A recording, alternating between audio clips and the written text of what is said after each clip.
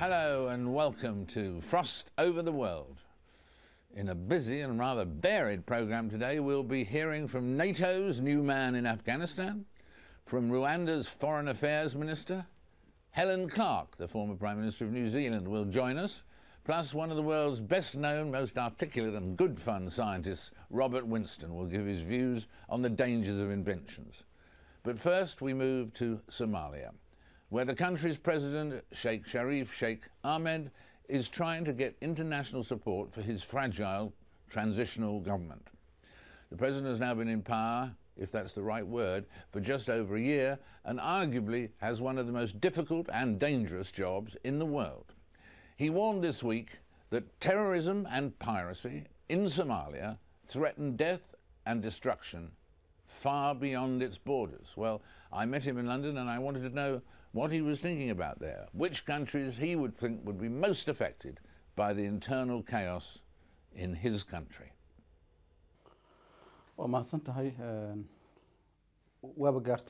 It has already reached beyond our borders. Pirates hijack ships from distant places. Terrorists have also reached many areas such as Yemen. You're also aware that terrorists became able to repatriate many people who live in Europe and America to Somalia and trained them. Therefore, it's possible that these trained terrorists may be sent back to where they came from. And in terms of the Somali government, you are waging, obviously, a war, really, with al-Shabaab, and al-Shabaab recently pledged its support to al-Qaeda. Do you see them as now as one and the same thing, or still separate? They are one and the same. It's apparent from their statements. Their leaders are members of the main al-Qaeda organization. All of their leaders came from Afghanistan, where they were trained and participated in fighting alongside al-Qaeda. There are high-ranking al-Qaeda officials and soldiers who came from abroad who are currently fighting inside Somalia. How big a force is, in fact, al-Qaeda? Do you know how many actual sort of al-Qaeda people, militants, are there in your country now, in Somalia? How many from al-Qaeda? Let us divide them into two, the internal al-Qaeda and those who came from abroad. The numbers of internal al-Qaeda is unlimited because their training is continuous. As for those who came from overseas, the estimate is between 800 and 1,200 people. Now there is talk at the moment about the fact that you are going to organize a major offensive to try and drive al-Shabaab out of Mogadishu. How much help do you think you can get from the United States in this? Would you welcome the United States doing airstrikes on your behalf? The government has a responsibility to restore peace, law and order. Our forces are able to achieve that. However, we welcome any help that comes from the international community, be it the United States or elsewhere. Would you also welcome American troops on the land, on the ground in Somalia too? American forces? I believe that government troops are sufficient to do the job. And al-Shabaab spokesman speaking on Al Jazeera said that when told about the possibility of Americans getting involved in airstrikes, maybe being involved on the ground and so on, this was what the guy from al-Shabaab said. He said, if they come to Somalia, they need to know that those that fought them in 1993 and dragged their bodies in the streets of Mogadishu are still present and ready to drag their bodies again. Do you think they're that strong that they could do that, the al-Shabaab rebels? Not at all. Al-Shabaab are despised by the Somali public. They've caused many problems for civilians. The Somali people are today thinking of peace and statehood, and they'll support anyone who works towards that goal. And what do you think about the situation now? How do you view Ethiopia, a country that ousted you from government, had come in as theoretically as friends? Do you think today of the country of Ethiopia as a friend, an enemy, or half and half? Ethiopia is our neighbour, and we have no choice but to live together side by side. It's better to live together in peace rather than in conflict. That is our choice. Situations may change, but I can say that in the current situation, I see them as a friend. As a friend. We saw in the newspapers and so on television that France had captured 35 pirates over the weekend. Do you think this is a sign that the rest of the world is getting more involved in helping you? Is this a promising change? Very much so, because the pirates are causing problems for the Somali people, the government and the world at large, and a united front against them is something important which we welcome. What about the fact that there are now, Mr. President, they say more than 130 people who are being held hostage by pirates off the coast or in Somalia? 130, including, of course, the British couple, Paul and Rachel Chandler. Is there any news of them, for instance? First of all, we're very sad about these deplorable acts perpetrated against innocent people, such as the British couple who are elderly people. The Somali government and the Somali people are very sorry about their abduction, and tremendous efforts have been made to secure their release. These efforts continue, and we know that they are in good health. We're very hopeful that they will regain their freedom. Of course, the situation for you is, in terms of security and so on, as President of Somalia, in terms of security is very difficult, isn't it? Because 4 government ministers, I think, have been murdered and so on. Do you expect there to be attempts on your life too? Attempts against my life are a regular occurrence. There have been 5 murdered ministers, not 4. All were very important and active ministers. The Somali government and people are determined to ensure that their blood was not spilt in vain, and that their sacrifice will help in bringing peace and stability to Somalia, and also free the country from these terrorist groups. Would you say that you have the hope that before you leave office you can safely walk through the streets of Mogadishu, just walking everywhere? Do you think the day when you can do that will ever dawn? Very much so, because you're aware about the problems that used to happen in Somalia and the changes which took place in 2006. No one expected that Mogadishu could be pacified. Today, at a time when the Somali people are more aware and the Somali government is trying hard to secure peace and the international community is supportive, I believe that we can succeed. You have one of the most difficult jobs in the world, and naturally we wish you well. Coming up in a moment, NATO's new man in Afghanistan and Helen Clark, until recently the Prime Minister of New Zealand, and now with an even bigger job.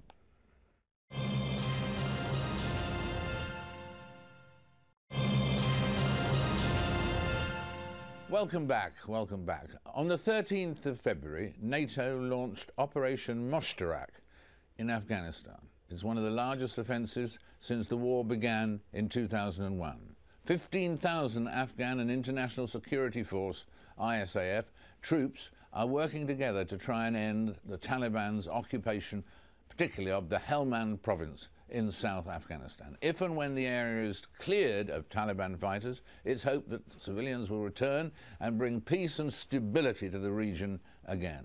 Mark Sedwill NATO's newly appointed civilian representative in Afghanistan, will particularly come into his own then. He joins me now. Mark, this is a major assignment that you've got now. You've been talking about, obviously, about the Taliban and so on. How many do you think we have to face up to in Afghanistan at the moment, in terms of either good Taliban or bad Taliban? The numbers are difficult to know. We think that something between 25 and 30,000 fighters altogether, but probably about 3/4 of those fight within a few miles of where they're born and where their families live. And so it's not really good or bad, but they're Taliban who we think in the end can be relatively straightforwardly reintegrated into their communities if the conditions are right. In terms of the good Taliban and the bad Taliban, as it were, the 25,000 and the 2,000, how do you tell which is which?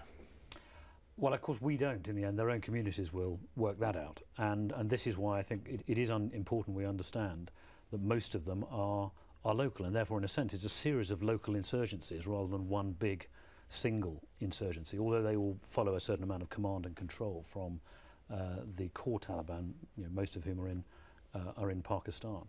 And their own communities will reintegrate them and decide that they don't want their sons fighting anymore. The core Taliban, the leadership, are generally pretty well known, and they're floating around within Pakistan.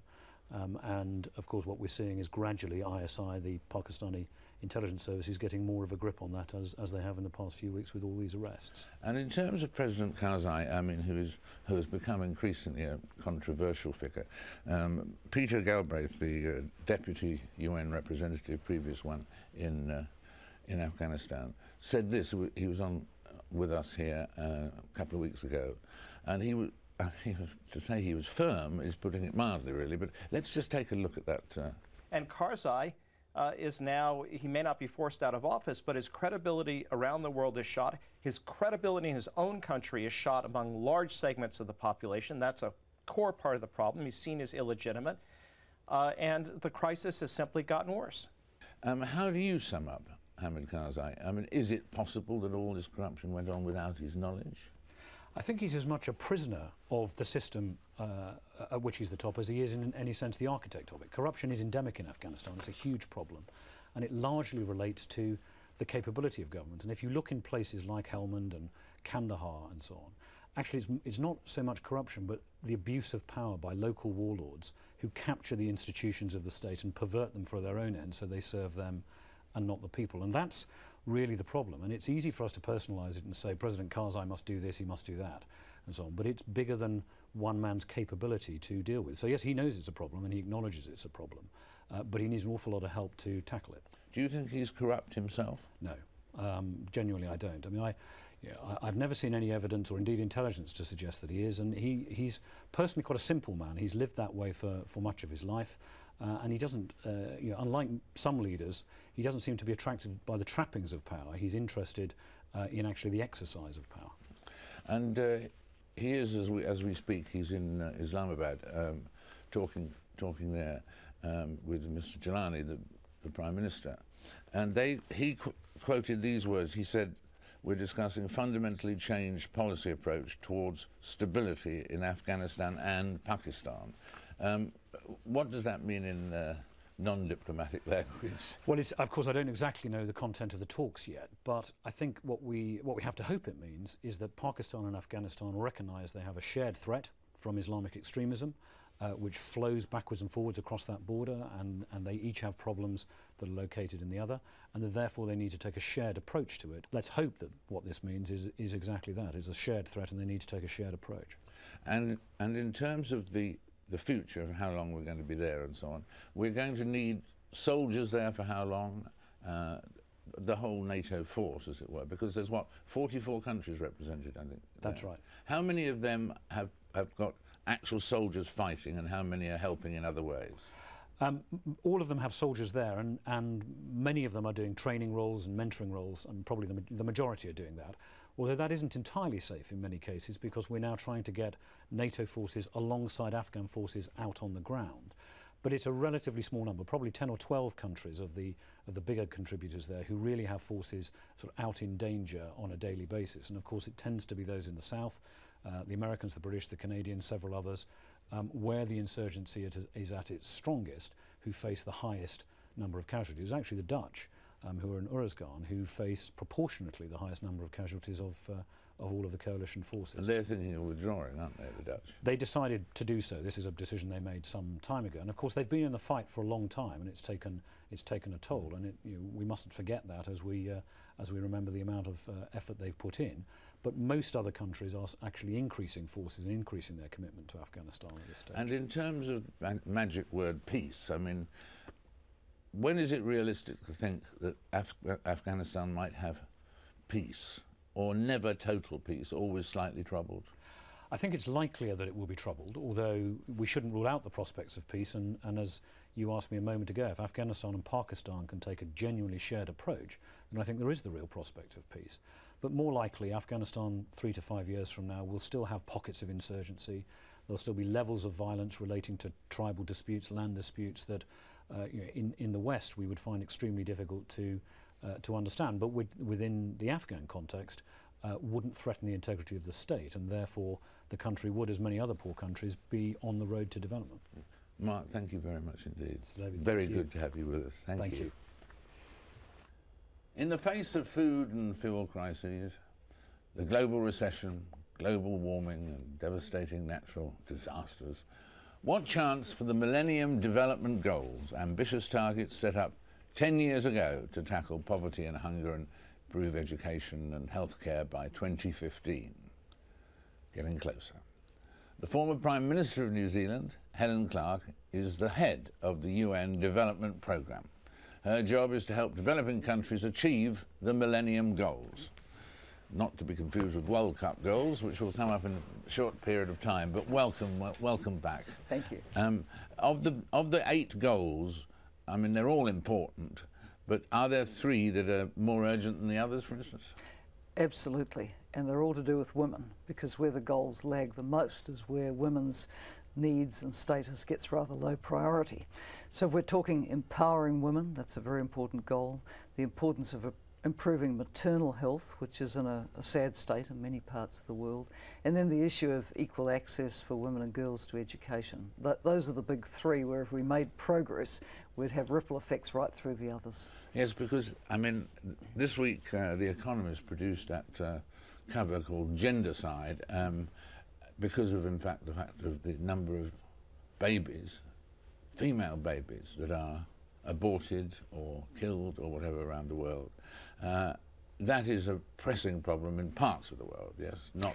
It is, and it's getting to quite a pronounced demographic imbalance in countries where there is selective abortion against female. Yes, in some places it's hit 124 boys to every 100 girls, hasn't it? That's right, and in the end the boys are going to want, in the most part, to marry someone, have a partner, and the partners aren't going to be there for a number of them. Yeah. So what do you do about that? Well, I think it's all about supporting women in countries to make the changes that they seek. We've just released a very large report on gender in the Asia Pacific, and it goes into some of the real difficulties women face, but then says if we empower in the economy, if we empower in politics, if we enforce and uphold and make sure there are good legal rights, we can make a very big difference. What about the cutting poverty by half? That's most people would pick on that as certainly one of the top 3, if not the top priority. Cutting poverty in half. That's a huge task, isn't it? Is it actually possible by 2015? On a global level, yes, it is. It almost certainly will be achieved, but that's largely because China has lifted hundreds of millions of people out of poverty since 1990. It's been the most incredible move out of poverty that humankind has ever seen. However, if we took the Chinese figures out of the equation and looked at the rest, no, a lot of countries haven't made as much progress. So that's really one to focus on for the rest of the developing world. One of the other problems with aid, of course, came up in this report this week that said that there was in Somalia, we were talking to the president of Somalia just in the first part of this program, but half of all food sent to Somalia is stolen, says UN report.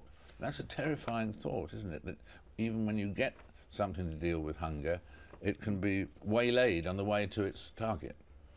Well, for sure, that's one of the most difficult areas for, say, World Food Programme to operate in. But goodness me, they do their best. There's a lot of people who wouldn't have made it through pretty terrible times in Somalia without the World Food Programme being prepared to put its workers' lives on the line to get food out there.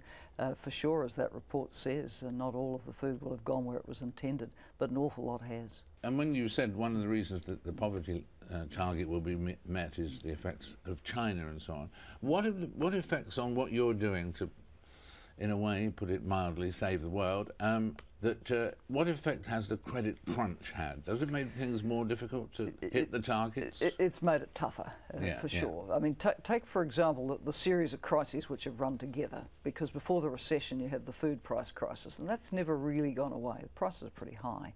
You had a fuel price spike, and then you have these incredible natural disasters, whether it's earthquake, the climate-related ones, tsunami. There's been devastation out there. It's been catastrophic.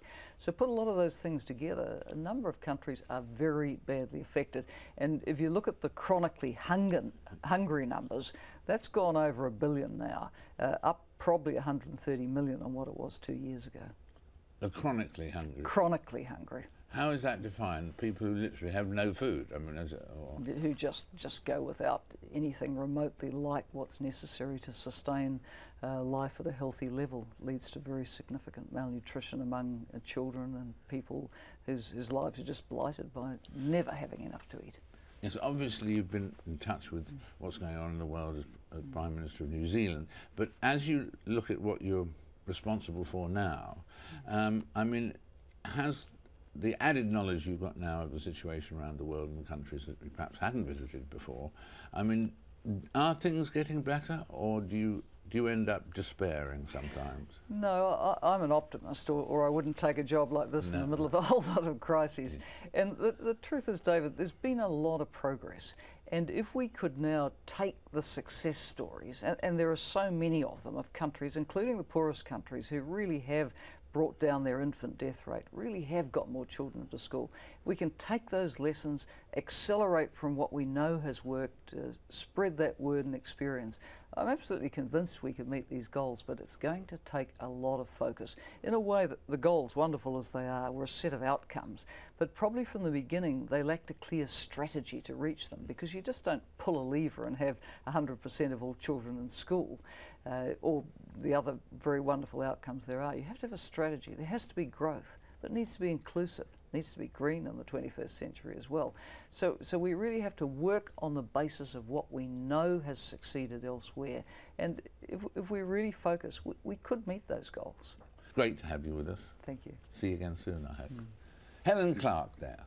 After the break, Robert Winston, one of the world's top medical scientists and one of the most articulate to boot, questions whether humans are too clever for their own good.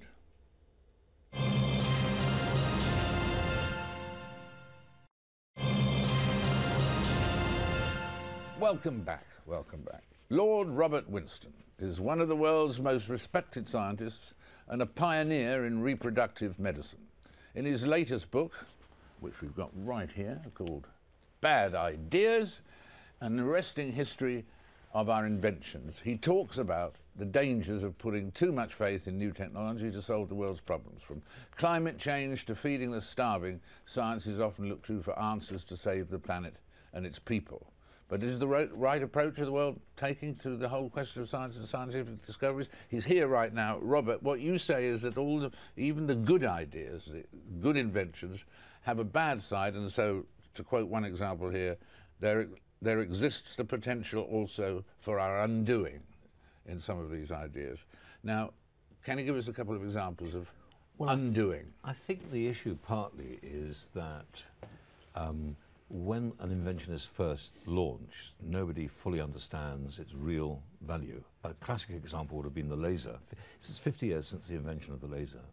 Nobody for a moment thought that the laser might be useful for making a CD machine to play music, or to measure the genome because the laser is used to look at the DNA in a DNA sequencer, or to measure the distance to the moon.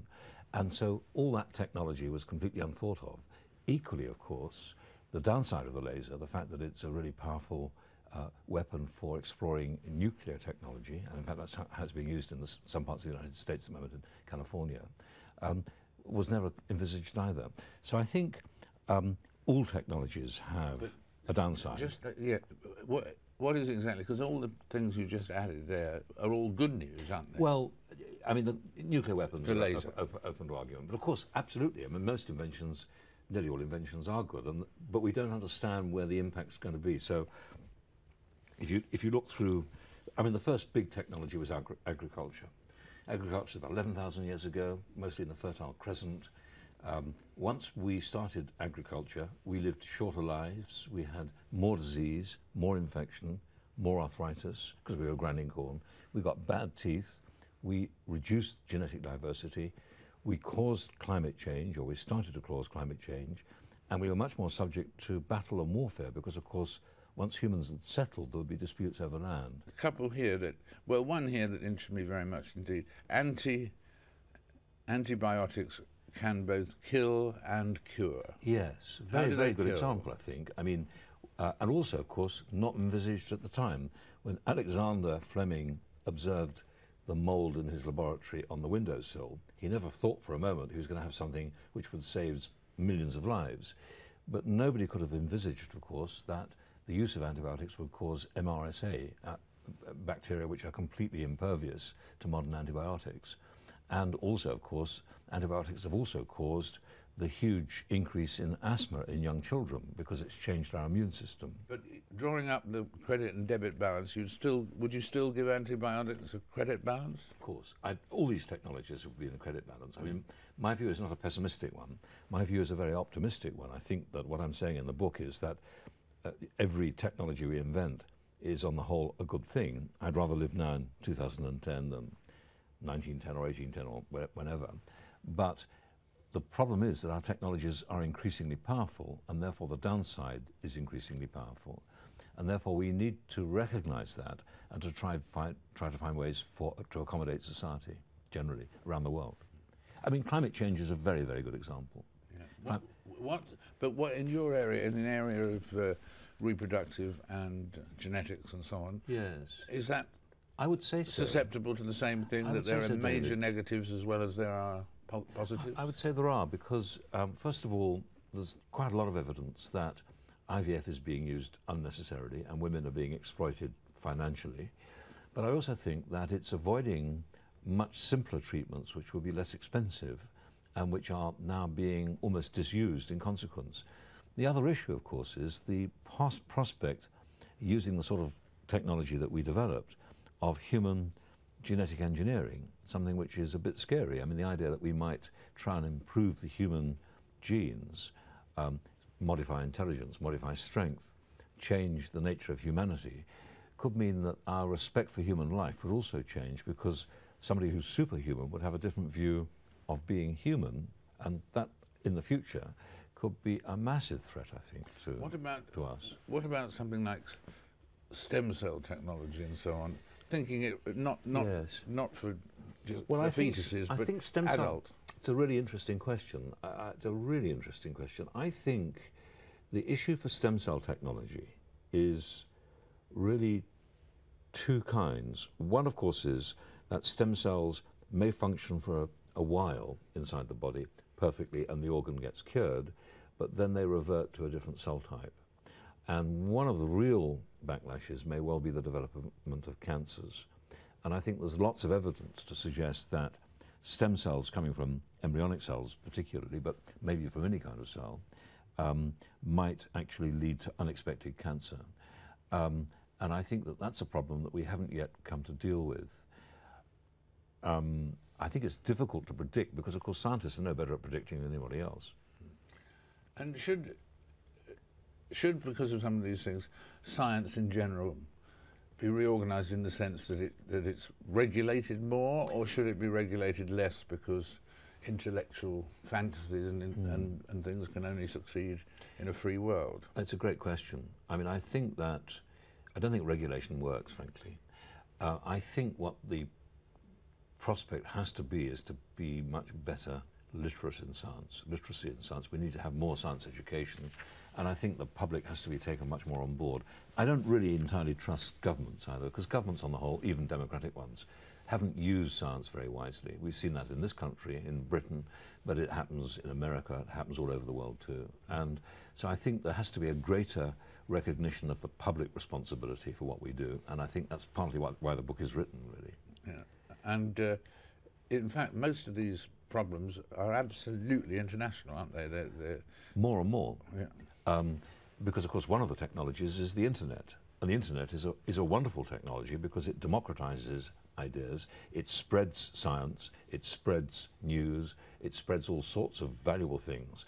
But the internet is a very good example of a technology that has a downside. It can spread sedition, it can spread violence, it can spread pornography. There are a whole range of things, and it's very difficult to regulate. I mean, you mentioned the issue of regulation.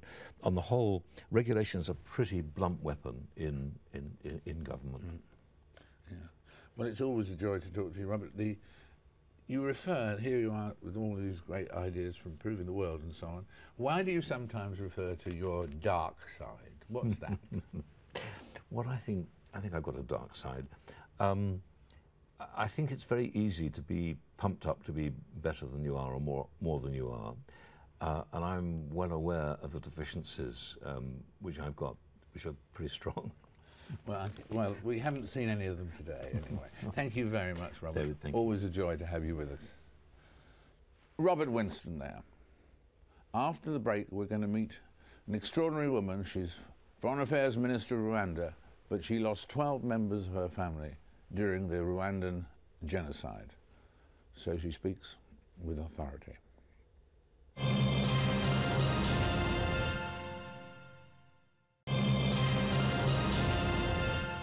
Welcome back, welcome back. After 3 years of severed diplomatic relations, France and Rwanda are trying to build bridges. The standoff happened when a French judge accused Rwanda's president, he's in fact the president now, President Kagame, of being involved in the shooting down of a plane carrying a former president, Juvenal Habyarimana. It was an incident that helped to spark certainly, the 1994 genocide in which up to 1 million people died. Some say 1.1 million. Now, in a new twist, Agatha Habyarimana, the former president's widow, who is wanted in Rwanda on suspicion of helping to launch the massacres, helping to launch them, that was what she was accused of. She's been arrested in France, by France.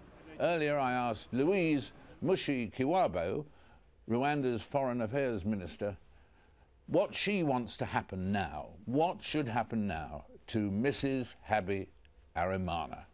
Mrs. Habyarimana is, from all the documentation that exists on the genocide, somebody who's been very close to the genocidal enterprise. She has been now living in France for many years.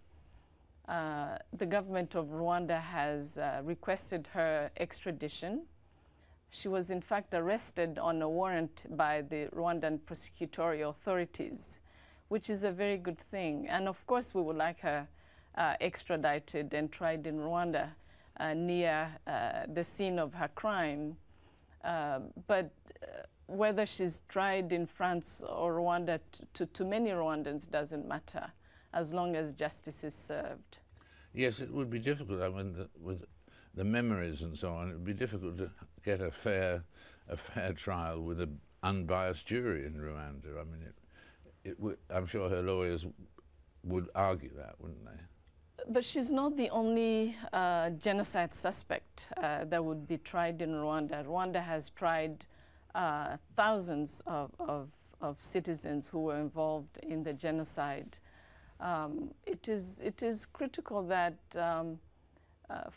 for those who suffered from the genocide, they get to really see these trials, the international... Truth and reconciliation, Sure, perhaps. it's part of the reconciliation process, and we realize that the masterminds of the genocide have been those that were able to face trial. this has all happened away from Rwanda and away from the victims. So it would be a very good thing for her to be tried in Rwanda. There are many Rwandans that have been tried since 1994 and tried fairly. This situation, of course, is, we talk in the abstract term genocide, but I mean, you and your family were victims of this genocide, weren't they? I mean, how many of your family, close family, died? My family was living in Rwanda in 1994. I was living in the United States at that time. One of my brothers was in the pro-democracy movement. He was head of the Liberal Party of Rwanda. He was killed along with other family members. So at least half of my family was killed during the genocide. 12 or more, yeah. 12 or more, yes. Have you been able to, in the years between, forgive the people who did that, or is that impossible? Forgiveness is complicated business. Yes.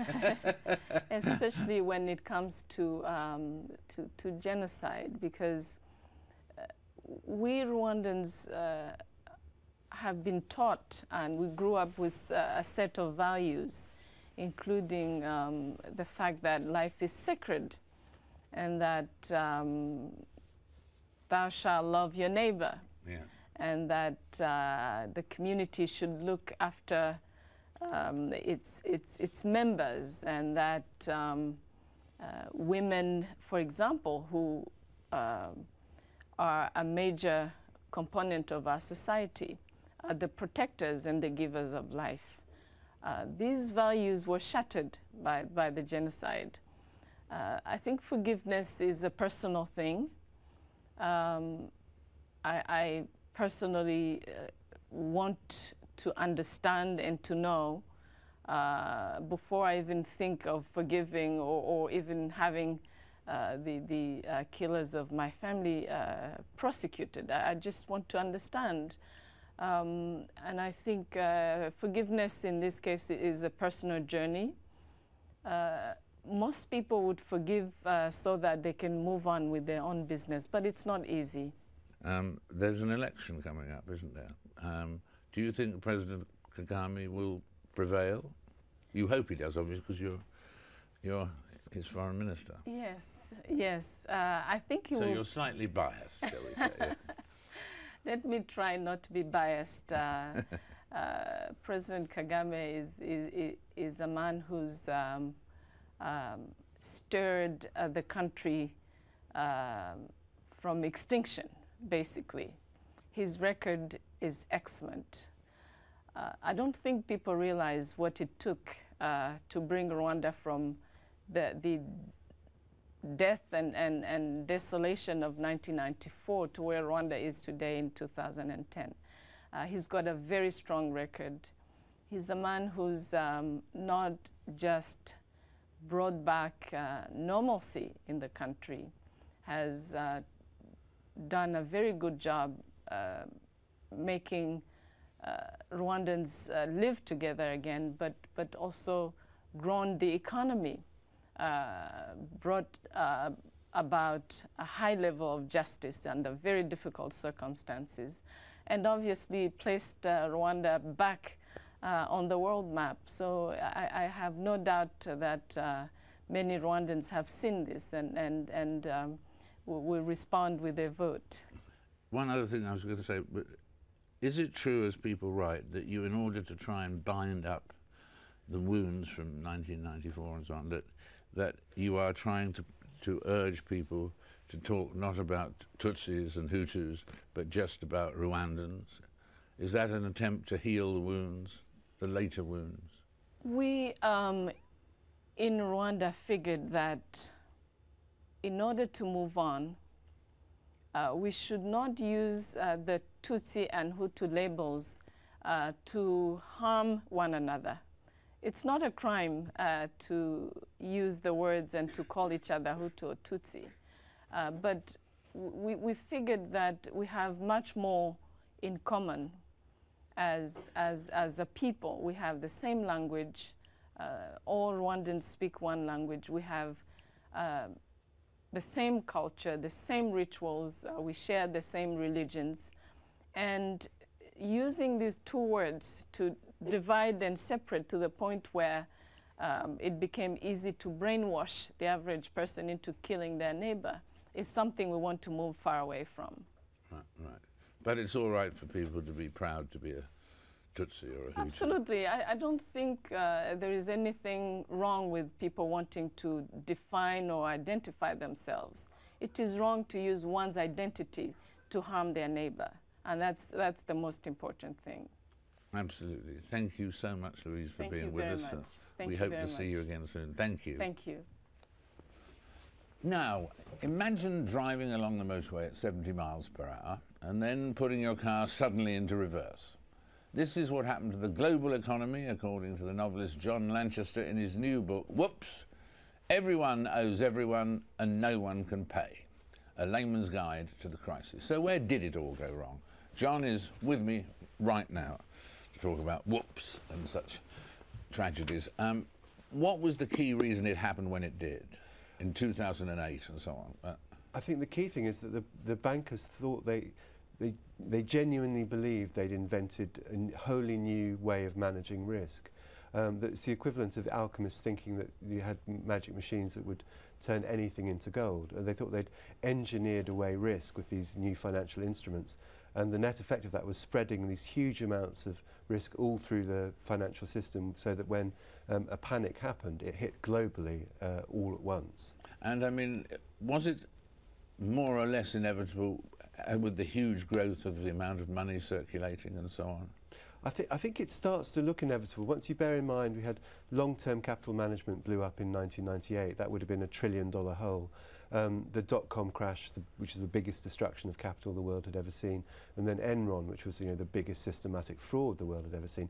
I think you have to conclude that these events are getting bigger and they're getting closer together. I think the speed and the fluidity with which capital moves around the world it does increase the kind of risks that are being taken. And so who do you think are the villains, really, of the piece? I mean, John Lanchester names those guilty men. Who are they? Well, I think greed, stupidity, governments and banks. I think there's plenty enough blame to go around. I think that the bankers were guilty of terrible hubris and of a kind of clever stupidity. These instruments were so brilliant that they forgot to realise that they didn't really make sense. But the regulators and politicians were also very, very complicit and asleep at the wheel. It couldn't have happened without systematic deregulation and unregulation, and that's what the politicians gave the bankers. And in terms of the future, is this something, we know we've got years to deal with the aftermath and after effects of this thing, and when governments are close to elections, as they are in some areas, they play that down, but we know that's going to go on for quite a time. But is there a danger of a similar crash, a similar credit crunch hitting the world, or is the future, apart from getting rid of the problems from the last one, clear, it's going to be all right? Or is it, do you think, fragile and it could happen again? Well, I see absolutely no reason why it won't happen again, given that the architecture isn't fixed. There isn't a single big idea to reduce risk. It's like the Lilliputians tying down Gulliver. We need lots of little ropes. And I don't see the mechanisms. Remember, it's 18 months ago now. It was the autumn of 2008. And there's been an amazing amount of talk. But where are the regulatory instruments? Where are the new laws? And I'm starting to fear that the amount of talk is in exact inverse proportion to what's actually being done. And that does create the chance of it again. And so, having written the book and seen these things and the danger of it happening again, what has it persuaded you to do with your savings, with your money? What are you going to do with it to protect it? Well, I'm not clever enough to do anything other than just, stick it in passive funds and leave it there. I do believe that you can't, I'd love to be Warren Buffett, but I'm not. And failing to, in the absence of being Warren Buffett, I think it's very difficult to beat the market. Yeah, well, that's an interesting thought. Well, if you decide to go into action to try and top Warren Buffett, that would be a good subject for another book, really. Yeah, a good way of losing a lot of money too. Yes, that's true too. Yes, thanks very much indeed, John. Very, very good to have you with us. And that's it, I'm afraid, for this week. I hope you found some potential happy endings in what we've just been talking about. But anyway, join us again in 7 days' time for another Frost Over the World.